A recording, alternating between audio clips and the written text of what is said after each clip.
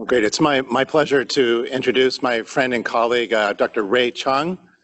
Ray is a professor of medicine at Harvard Medical School and chief of hepatology at Mass General. I've been very fortunate to work with him on the AASLD IDSA guidelines for hepatitis C. And he's going to be talking today about hepatitis C, Arc of a Triumph. Ray? Thank you so much, John, for the kind introduction, and thank you all for inviting me out to speak to you this morning. I also want to give a shout out to the Viral Hepatitis Interest Group and its leadership for rolling in an invitation to meet with them as well. So this is a dual purpose trip and journey, and it's been great to catch up with members of that group, including Steve Polyak and Michael Gale and John, as well as Scott Biggins and others. My task this morning is really to be a correspondent from the front lines to describe really a tale of exceptional success. We don't have complete successes in many diseases, but in the case of hepatitis C, I think this is a notable exception, and it's really a tale of cooperation between scientists, virologists, and clinicians alike in terms of delivering what is now curative therapy to what amounts to millions of patients worldwide, and a real strategy to think about elimination of this disease. These are my disclosures, and I thought we'd start by defining the scope of the problem as it stands in 2018. The World Health Organization has estimated that at least 70 million persons are infected with chronic hepatitis C worldwide, and that translates to about 3 million or so persons infected here in the US. Perhaps what's more important is that attributable mortality to hepatitis C long ago, over a decade ago, eclipsed that attributable to HIV infection. In fact, HCV-related mortality, it exceeds the combined mortality due to all other major infectious diseases combined. It is the leading indication for liver transplantation worldwide, and is the leading cause of hepatocellular carcinoma here in the United States. As you can see here, the U.S. is representative in that it has a seroprevalence rate of somewhere between 1% and 2%, and that is true of much of the world. There are some hotspots that are noteworthy, including Egypt, where public health practices to treat patients for schistosomiasis, went awry in terms of the sharing of needles to deliver those treatments. And one health problem was traded in for another, namely the acquisition of hepatitis C in much of that population. But as I said to you earlier, about 25 plus years ago, an intensive molecular cloning effort led to the description of a new virus, previously known as the elusive non-A, non-B hepatitis virus, the principal cause of transfusion-related hepatitis.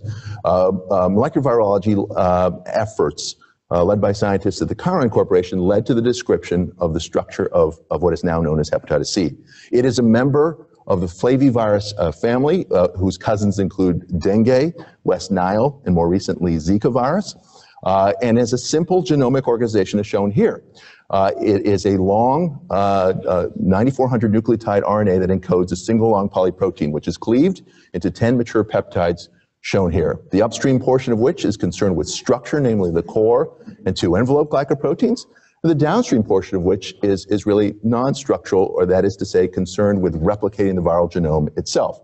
These include the NS3 serine protease function and its cofactor NS4A, as well as the NS5B RNA-dependent RNA polymerase, which catalyzes direct copying of the RNA genome into new RNA strands. There is a third protein here called NS5A, which is not enzymatic in nature, but actually is essential for both replication and likely as well for virus assembly. So it is these 3 non-structural proteins that have formed the most intensive focus for therapeutic drug discovery: the NS3-4A protease, the NS5B polymerase, and the NS5A protein itself. And they will be the basis for the discussion of the therapeutics program that I'll spending most of this morning speaking about. Within the NS5B inhibitor class are both nuc inhibitors, which bind the active side of the polymerase and cause premature chain termination of the growing viral RNA, or non-nuc inhibitors, which induce conformational changes in the NS5B polymerase itself, thereby limiting access of new nucleotides to that viral RNA chain. So no discussion of the virus and its successful treatment would be complete without a consideration, at least a brief consideration, of the viral life cycle as we understand it. And so here is in cartoon form is a representation of how the virus enters the cell, likely through the action of multiple co-receptors, which include, among others, CD81, scavenger receptor B1, and others, where upon the viral RNA, after a membrane fusion event, becomes uncoated and is delivered naked in the cytoplasm to ribosomes, where that RNA is then translated into a long polyprotein that I just showed you a moment ago, then processed by both the host protease function as well as the virally encoded protease into those peptides that I showed you. These peptides then assemble on an altered endoplasmic reticulum membrane to form really essentially an organized structure known as the replication complex, which carries out the replication of that genomic RNA strand into antigenomic strands, minus strands, which in turn are then copied back into plus strands. There is no DNA intermediate, so this is not a retrovirus. There is no stable latent form of this virus. You'll note here that the nucleus is untouched. All of the action is taking place in the cytoplasm. So in other words, this virus must replicate or perish. And that is its Achilles heel, which we'll revisit a little bit later on. Once the new RNA strands are formed, they then couple with the structural proteins to form mature virions, which are then processed through the ER and Golgi and then depart the cell through exocytosis only to infect new target cells. So as you can imagine, inhibitors affect discrete steps in this life cycle. The NS3/4A protease inhibitors affect polyprotein processing.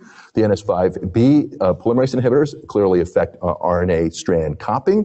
The NS5A inhibitors, as I suggested earlier, work both on replication, where the NS5A is an intimate member of that complex, but as well on virus assembly. So you get kind of a double bang for your buck when it comes to using that class of inhibitors. But the NS5B polymerase, it should be noted, is noteworthy for being an error-prone polymerase. That is to say, it fails to correct its own mistakes. And so with every replication cycle, at least one nucleotide is miscopied or misincorporated. That has led with 10 to the 12th copying events in each person each day. You can imagine that there is an error in every one of those 9,400 nucleotide positions, and therefore extraordinary diversity gets generated within an infected person. And that's been characterized by this phylogenetic tree, which shows us the diversity described worldwide in terms of genotypes, which are the major branches of this phylogenetic tree, and within those types, subtypes. And so you can have subtypes, again, within each of the 6 major genotypes. The magnitude of diversity here is breathtaking. That is to say, if you compare genotype 1 sequences with genotype 3 sequences, you'd see a 30% amino acid difference. Virtually different viruses. And in the early days of therapeutics, when we used interferon-based regimens, that translated into very differential response rates to those regimens. In the US, where genotype 1 predominates in about 3/4 of patients, that translated to very diminished response rates, less than 50%. Whereas genotypes 2 and 3, which will constitute the lion's share of the remainder of infections, were associated with response rates that are much better, about 80%, and we'll get into that a little bit more later. But it's not the virus that's responsible for the disease, and it's worth remembering that the disease that is the enemy clinically in hepatitis C, of course, is progressive liver disease, progressive liver fibrosis. And that is, again, due not so much to the virus, but to the immune response, the host response that it evokes. And in this particular instance, the dramatis personae here are the CD8 positive cytolytic T cell, which of course is recognizing virally infected cells who present viral peptides at the cell surface in conjunction with HLA class 1 molecules, and then bring about their clearance through programmed cell death or apoptosis. This is aided and abetted by CD4 T cell help. And in the instance of a unsuccessfully cleared infection, which is true in most cases of hepatitis C, we are left with essentially a smoldering infection in which both of these cell types elaborate cytokines which contribute to pathogenesis, insofar as they activate an endogenous cell population in the liver known as hepatic stellate cells, which in health are vitamin A storage depots, but when activated become myofibroblasts. And those fibroblasts elaborate collagen into the hepatic sinusoidal space and lead to the phenotype we call fibrosis, which of course can eventuate in cirrhosis.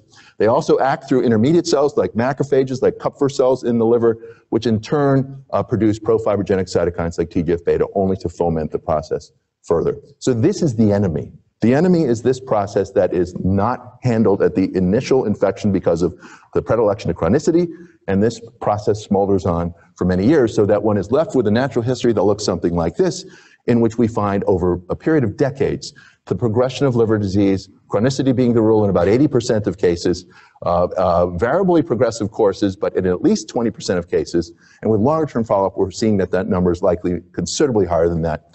At least 20% of cases march on to irreversible fibrosis known as cirrhosis. And of course, once cirrhotic, there could be progression to the feared clinical outcomes of decompensation, death from liver failure, need for liver transplantation, and an independent risk for hepatocellular carcinoma at a rate of about 1 to 4% annually among cirrhotics.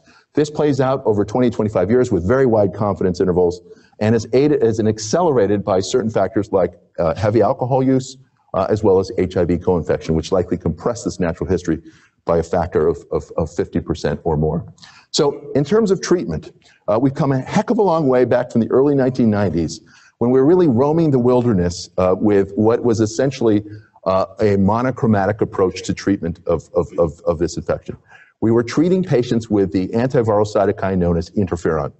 Interferon induces hundreds of host genes which themselves act against viruses by knocking down both viral RNA and protein synthesis, but create a host of other problems, as we'll discuss in just a moment.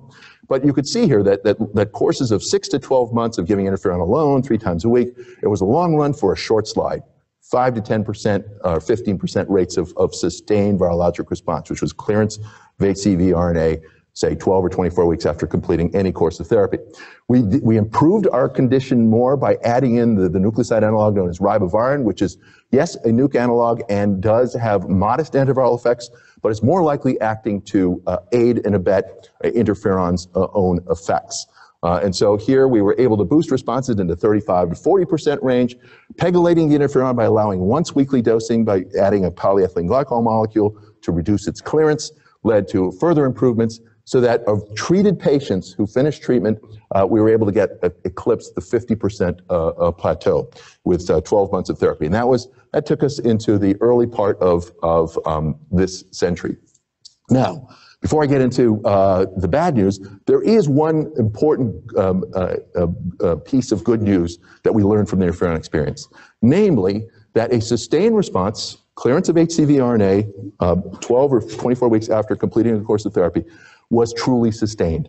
So if you did long-term follow-up studies of patients up to 7 years out after completing a course of therapy, regardless of your treatment group or population, when you surveyed their HCV RNA that many years later, they remained virus negative, viral RNA negative, consistent with the idea that we can achieve clinical cure of these patients. So even with imperfect regimens, we were still able to get many of them over the hump to clinical cure. Again, exploiting that Achilles heel, that if you suppress replication long enough, you can achieve extinction of the viral infection.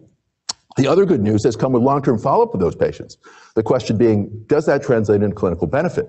And so this study, among others, followed patients who were most likely to have clinical outcomes, namely patients with advanced fibrosis.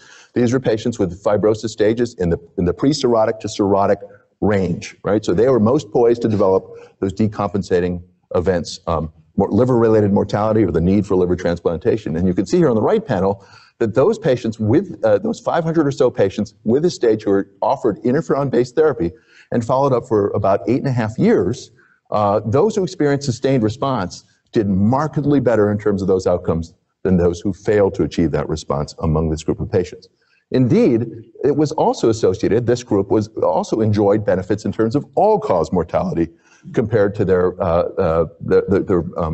compatriots who've failed to achieve sustained response. So clearly, achievement of virologic cure is associated with clinical benefit. That much we have learned from the interferon experience with long-term follow-up. But the bad news, as you might imagine, is that there are lots of warts and collateral damage when it came to use of interferon-based regimens. Because of it, it's a potent cytokine, there is a cytokine storm-related set of AEs, including neuropsychiatric AEs, depression, anxiety, among others. Cytopenias of all stripes, including with ribavirin hemolytic anemia.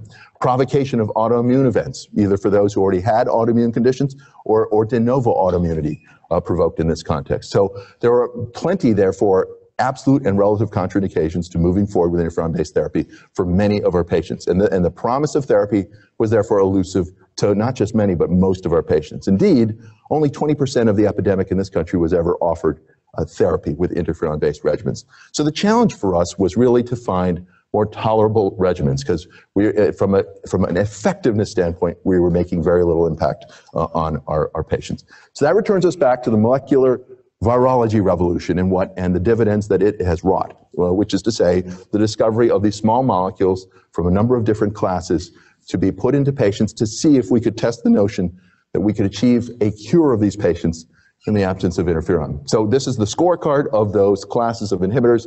I won't spend much time on it, except to say here that they have all, with improvements in structure and design, have become increasingly potent and increasingly pan-genotypic to work on not just genotype 1, but across all genotypes. The original pan-genotypic inhibitor was the NS5B polymerase inhibitor of the nucleotide class. That's because the active site of the polymerase is extraordinarily conserved between genotypes. And the ability of the virus to mutate around that structure leads to significant crippling effects on viral fitness. So in vivo, resistance mutations to this class are extremely rare. In fact, really have not been clinically described. So a high barrier to resistance because they're nucleotides, they're not metabolized by the cytochrome P450 system, so their drug interaction potential is also minimal. We've seen great improvements in NS3 protease inhibitors, which are now pan-genotypic. They have lower barrier to resistance, as do the NS5A inhibitors, again, also having been developed into more pan-genotypic versions. We have really not used non-nuke inhibitors because of their very low barrier to resistance, and they have largely fallen off the map as a class.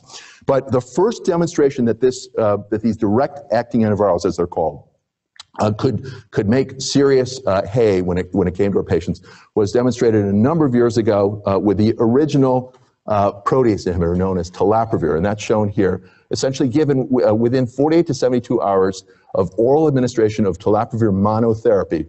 We saw 3 to 4 log reductions, profound reductions in HCV RNA levels in these patients dosed for 14 days. You'll note in 2 of the dosing groups here that there was a rebound of virus during that 14-day period. And if you actually sequenced virus there, you found protease inhibitor resistant variants. And if you went back to the pre-treatment samples, they were often found in the pre-treatment samples, suggesting that resistance already existed in these patients, but was merely selected out under the pressure of treatment. So monotherapy with these inhibitors was not going to be a starter. We were going to have to revert to other strategies. And that strategy was essentially tethering, at least in the case of the first class of protease inhibitors, of direct antivirals to the backbone of peg interferon and ribavirin. So it was an imperfect solution, but did jack up our response rates from that 55% to about 75 to 90%, depending on the direct acting antiviral that you coupled the interferon to. So we did make progress, but we still weren't there in terms of freedom from interferon. So the real breakthrough came when we had now 2 or more classes to work with. And here we were borrowing a page from the HIV therapeutic playbook, in which we could basically take members of different classes, which would be predicted to have different resistance profiles that were non-overlapping. And so the strategy here would be, again, to take different classes, apply intensive antiviral effects, but achieve the twin goal of preventing selection of resistant variants at the same time. And so that would be the premise here of combining 2 or more classes of direct acting antiviral agents. So once the second class came out, we had the opportunity to really investigate this concept in patients. And so I want to share with you the data that really have really created the extraordinary explosion of activity in development of antivirals for hepatitis C. So the first such study was really the combination of a protease inhibitor called cimiprovir with a nuke polymerase inhibitor known as sofosbuvir, right? And so two different classes were combined with each other, in this case given with or without ribavirin, in genotype 1 patients who fell into one of two groups. On the left, you looked at, these were patients who we would consider hard to treat. They were prior non-responders to interferon-based regimens. They had limited fibrosis stage. And the second group was a group of patients who had advanced fibrosis, bridging fibrosis or cirrhosis, and had either been treatment naive or non-responders to prior interferon. So these were the toughest groups of patients that we could assemble at that point in time. They were offered this 12 or 24 weeks of this all-oral regimen. And you can see here, with few exceptions, that we saw that the sustained virologic response rate eclipsed 93% across all groups, whether one got 12 weeks or 24 weeks, whether one got ribavirin or not. So this was the first demonstration that we could achieve cure, sustained virologic response in persons without dosing interferon. So this was an extraordinary advance and demonstration that the proof of concept actually did hold.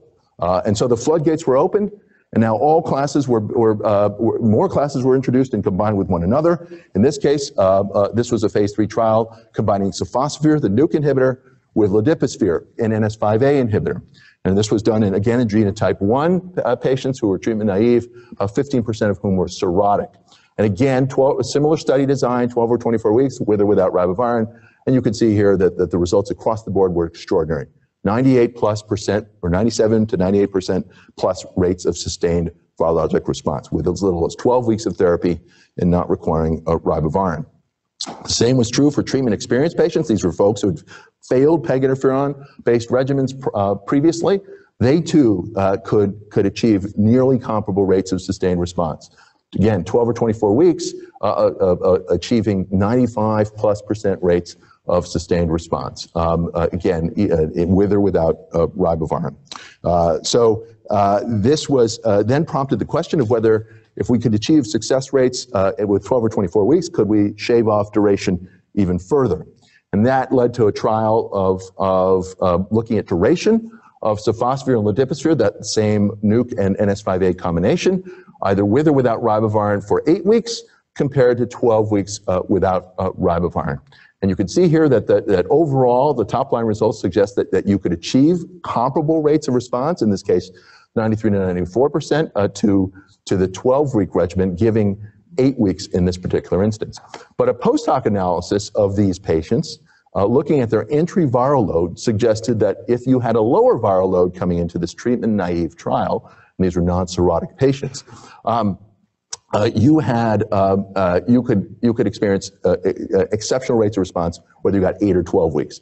In contrast, those who started with higher viral loads did not do so well. Their relapse rates were considerably higher in the 8-week arm compared to the 12-week arm. So out of that emanated the recommendation that we could offer selected groups of patients who were treatment naive, non-cirrhotic, and had low viral loads in entry to as little as 8 weeks of treatment with sofosbuvir and ladipasvir. Other antiviral agents started coming online not long after sofosbuvir and ladipasvir. This was a new combination that looked at an NS5A called elbasvir with a protease inhibitor known as grazopavir. And this combination was tested in genotype 1, 4, and 6 infected patients. And again, you'll see the story is largely the same. For 12 weeks of therapy, these patients enjoyed nearly, or in excess essentially of 95% rates of sustained response, particularly in genotypes 1 and 4. The numbers of patients with genotype 6 were very limited in this study. So using a PI plus NS5A approach can be quite successful, again, in this group of patients, and this too was approved as an FDA-based regimen. You'll notice that all of the studies I've shared with you so far have been centered around genotype 1, and that's because, of course, that's where the epidemic lies. 75% of patients, as I suggested to you, had genotype 1, and they were the ones least responsive to interferon-based regimens previously. Much of the cell culture models that were instrumental in developing these antivirals were also based on genotype 1 infection. So not surprisingly, the question then became, with the advances in genotype 1, had we left genotypes 2 and 3 behind? So the question there then was, could we take some of what we had already developed here and bring it to positive use in genotype 2 or 3 patients? remember that sofosbuvir, one of the first agents introduced, was pan-genotypic. So it was introduced to genotype 2 and 3 infected patients who, remember, had much better rates of response to interferon in the old days, and asked whether we could bring them clinical benefit as well. So this trial compared the old PEG and ribavirin standard to sofosbuvir and ribavirin. So a single DAA combined with ribavirin to see if we could treat genotype 2 and 3 successfully. They were offered 12 weeks of therapy, and what you'll see here in the red is that it's really a tale of two genotypes, that there are really differential responses. Genotype 2 patients did very well, 97% rates of response. In contrast, those with genotype 3 didn't even surmount 60% rates of response. So we need to be splitters rather than lumpers when it comes to thinking about genotypes 2 and 3 infection.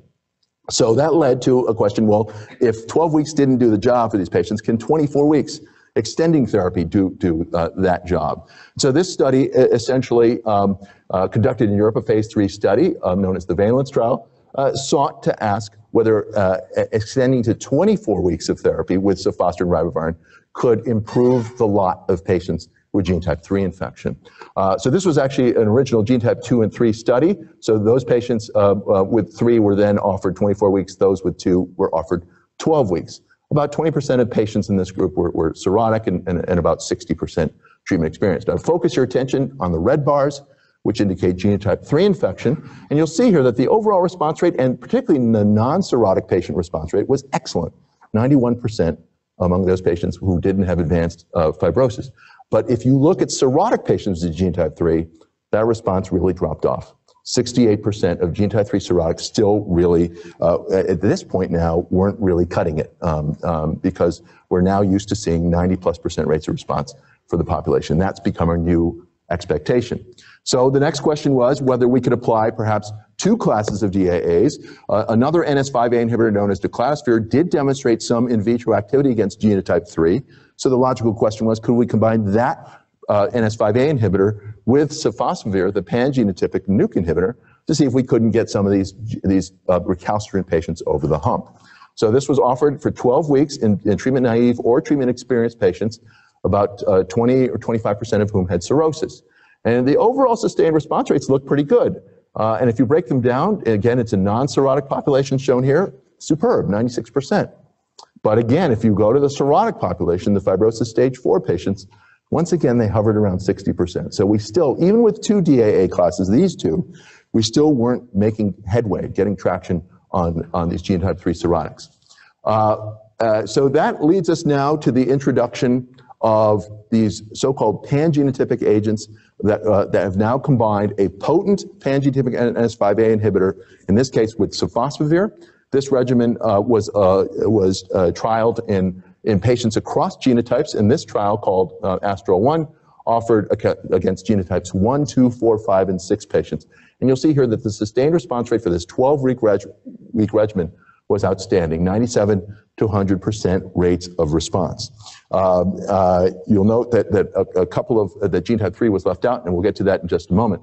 So a separate study called Astral-2 compared the same regimen, sofosbuvir and velpatasvir, a pan-genotypic NS5 inhibitor, with that old sofosbuvir and ribavirin regimen that we had seen successful against genotype 2. And here we saw a modest but statistically significant improvements in the rates of response in genotype 2 patients receiving SOF and VEL compared to sofosbuvir and ribavirin.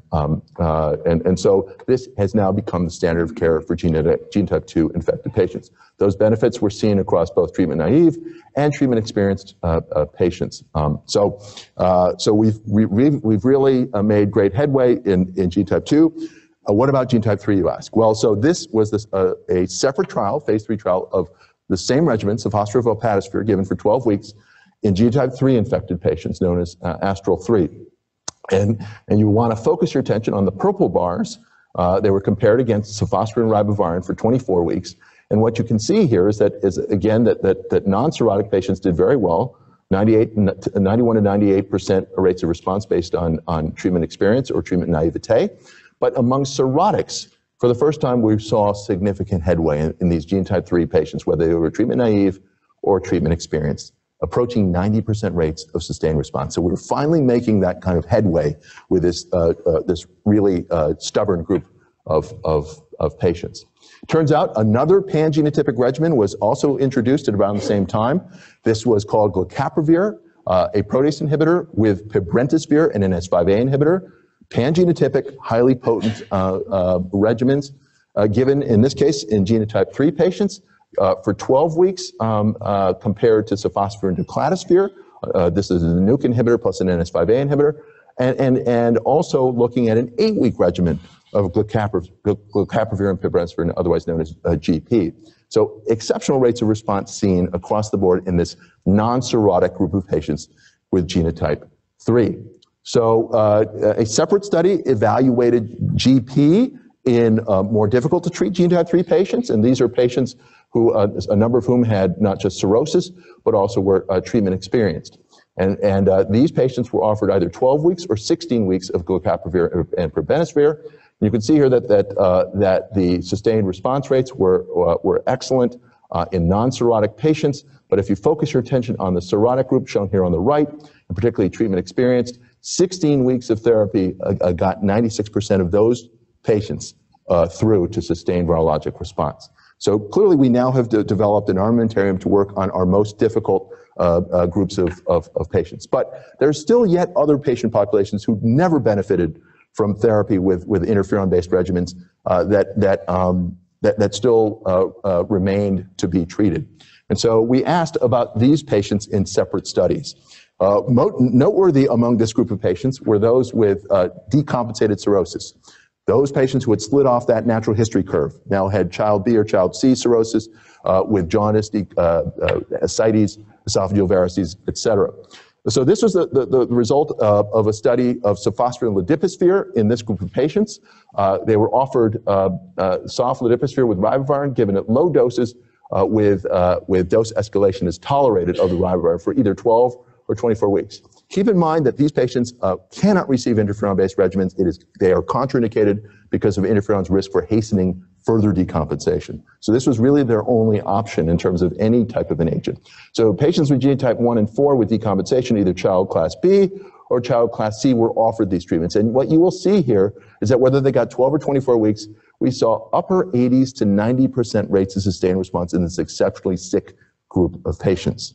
And if you look at this further in terms of looking at their changes in function, liver function, particularly as reflected in the MELD score or in their albumin levels, we see here that improvements in MELD score, shown here in blue bars, were seen in about 2/3 to 3/4 of patients receiving treatment with sofosbuvir, ledipasvir, ribavirin, whether they were child B or child C.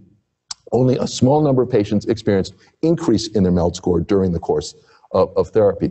So most patients experienced clinical improvement or stabilization on treatment, which is really an exceptional finding. Correspondingly, we saw improvements in albumin levels in these patients in those who received sofosbuvir, ledipasvir, and ribavirin. Remember, this is a very sick group of patients. There were still some deaths reported, but again, there was no control group, but we would have expected to see some AEs, SAEs, including those described here in this study. But largely, these patients experienced improvements in their clinical status.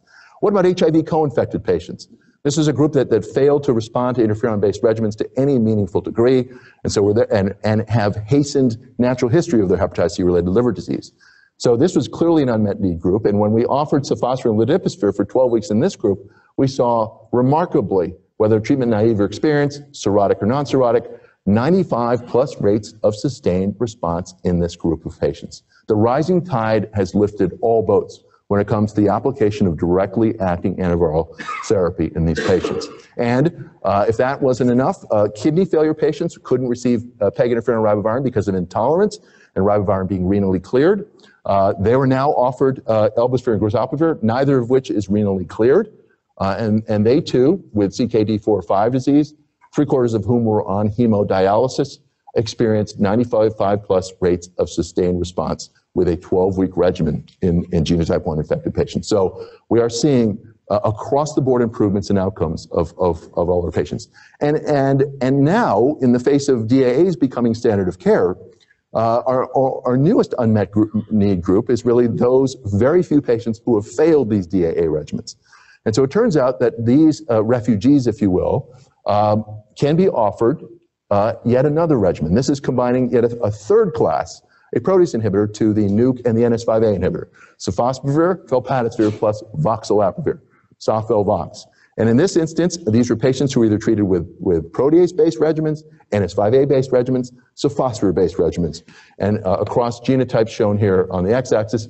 And you can see here that the sustained response rates overall were 97% in DAA failures. So we even have essentially a rescue therapy for those patients who are failures of the more modern DAA regimens. So with a triumph in the science of the virology of hepatitis C, the real question then becomes, how do we eliminate the epidemic? Well, part of the problem has always been case finding. And I want to just say that the CDC recommendations that emanated back to 20 years ago, which were risk factor-based screening approaches, were an abject failure. They failed to detect new cases of hepatitis C, probably on the basis of faulty recall, inability to recall, and certainly unwillingness of the clinicians to ask in this instance. So this was not going to cut it. And so in 2012, with the impending introduction of DAAs, CDC retooled and said, let's go and find the epidemic where it resides. And that was principally in the boomer cohort of patients born between 1945 and 65, 80% of whom is 80% of the epidemic residing in this group of patients. So the recommendation came for single-time screening. It was reimbursable and was expected to identify up to 1 million new prevalent cases of hepatitis C. That has been a very modest success. We still have not deeply penetrated into those 1 million cases. The penetration of screening is still variable, but certainly we have uncovered new cases as a result of it. The other revolution in managing patients has really been staging them, because it's very important for us with chronic hepatitis C patients to understand that yes, it's an infectious disease, but it is at its heart a liver disease. And we need to understand how much liver disease these patients have.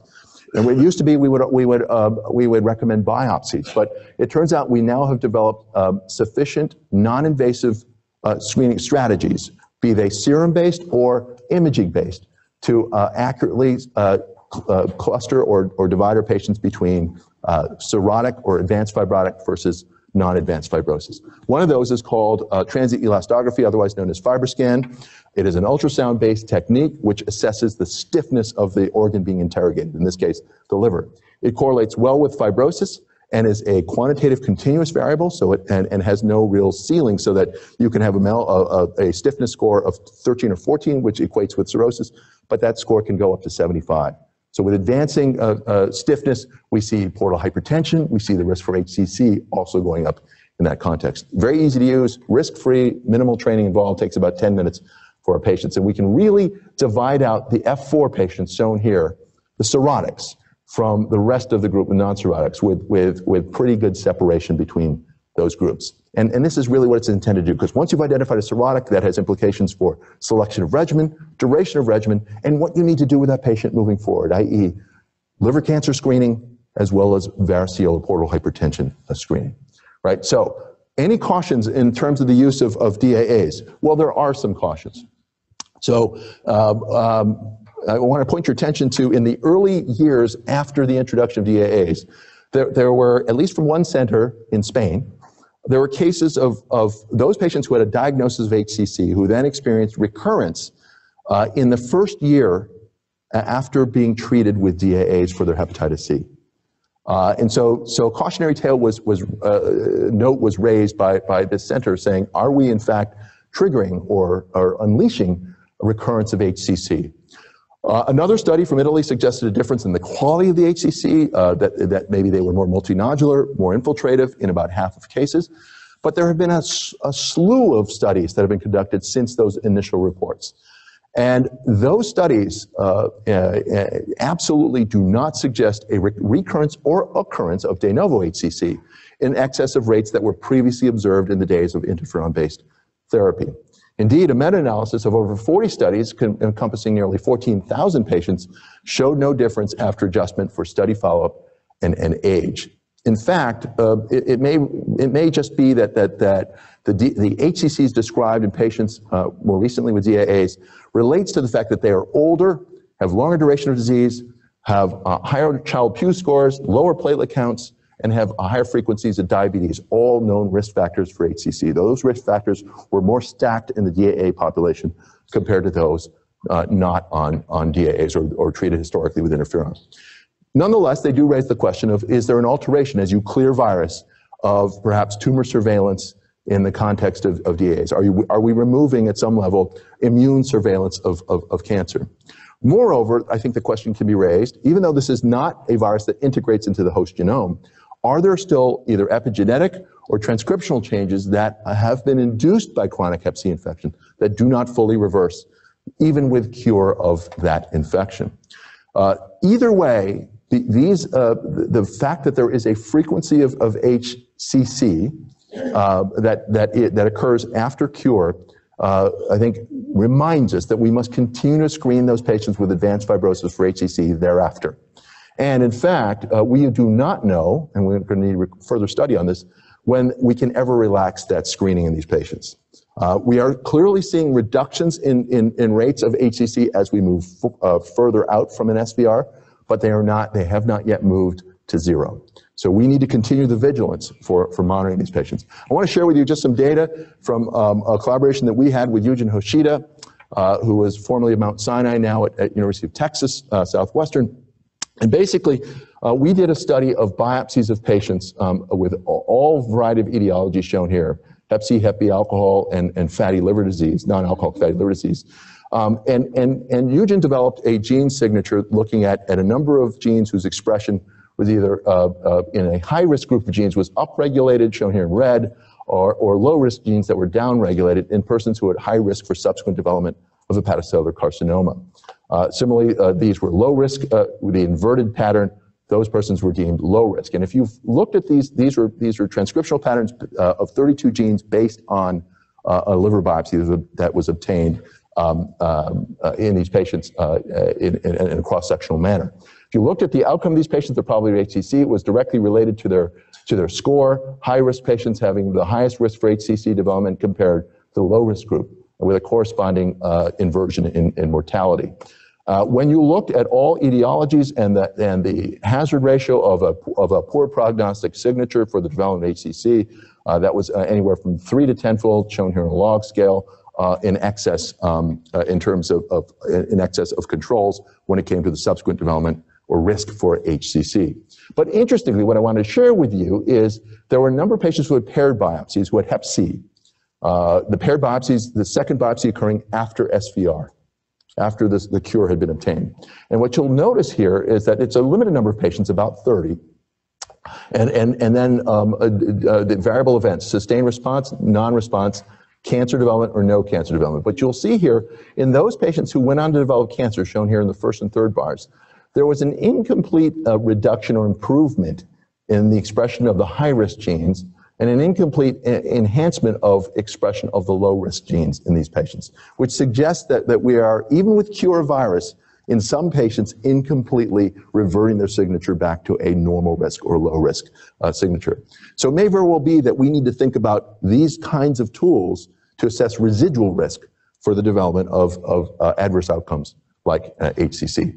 The other, I think, cautionary tale in managing our patients is that of reactivation of coexisting hepatitis B. Remember that Hep B and Hep C as bloodborne pathogens do travel together in many instances. So it's very important for us to be sure we understand the HBV status of our patients. And that was prompted by a report from the FDA a number of years ago of 24 cases of HBV reactivation in the context of SVR achieved using DAA therapy. All but 2 of these cases were surface antigen positive at baseline. 3 of these cases went on to develop fulminant hepatic failure. 1, interestingly enough, was only anti-core positive at baseline. 2 of these led to death, and 1 required liver transplantation. In general, these events occurred during treatment, during weeks 4 through 12 of therapy with DAAs.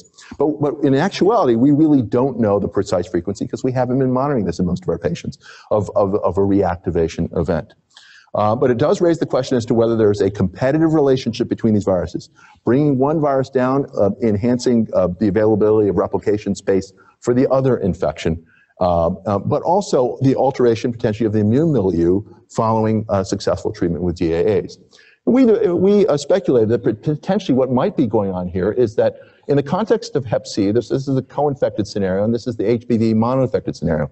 When you are co-infected with Hep C, there is an induction of the host type 1 interferon response, an induction of interferon-stimulated genes, which by virtue of the subversion of Hep C of that response doesn't clear C, but may have a containment effect on hepatitis B.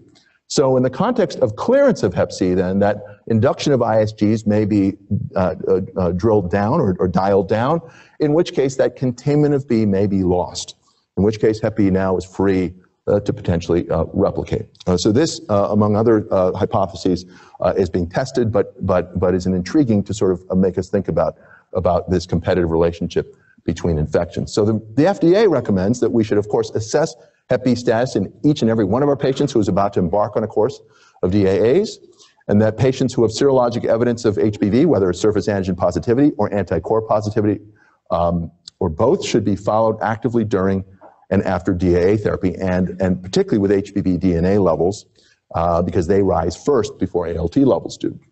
And antiviral therapy for B should be initiated for Hep B as warranted based on those patterns.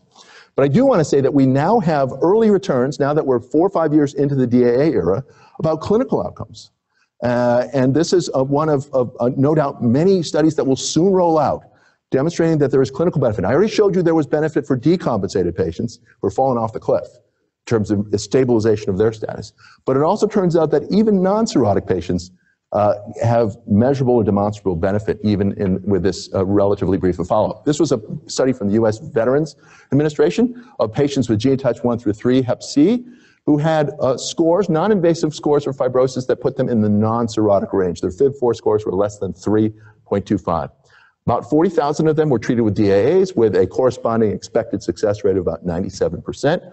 And so those patients who experienced SVR over 100-person years, there were 1.18 deaths, compared to the no SVR group where there were 2.84 deaths, and untreated patients who may reflect other biases had an even higher rate of deaths over that period of time. After adjustment for other factors contributing to mortality, the hazard ratio was reduced by about a little over twofold for sustained responders compared to those who did not achieve sustained response. So mortality benefit, even in non-cirrhotic patients, appears to be visible in the years following successful cure with DAAs. So to summarize, an all-oral, tolerable, high-efficacy regimens with better than 95% cure rates are now the standard of care for Hep C, and there are many different roads to the same interferon-free destination, which is great news for us all.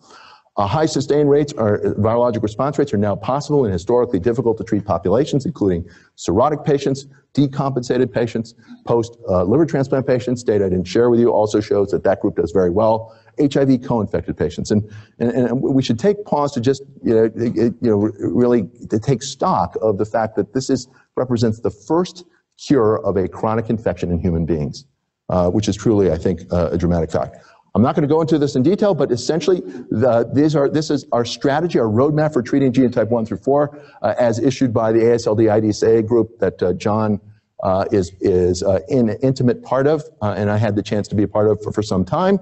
I'm not going to ask you to memorize this. This is basically, these are regimens that can bring about these very high rates of response across the major genotypes. But ideally, all patients should be treated because all patients can experience clinical benefit. We have seen extrahepatic improvements in terms of cardiovascular and renal improvements in patients. Even some non-hepatic malignancies are reduced in the context of HCV cure. So we're not just seeing hepatic mortality or morbidity improvements. For those with advanced fibrosis, I'll remind you again, don't forget to keep screening for HCC because of the residual, albeit diminished, there is still a residual risk. And don't forget to assess HBV status in those patients. This is the HCVguidelines.org page, which should be your Bible for managing these patients, should you choose to do so.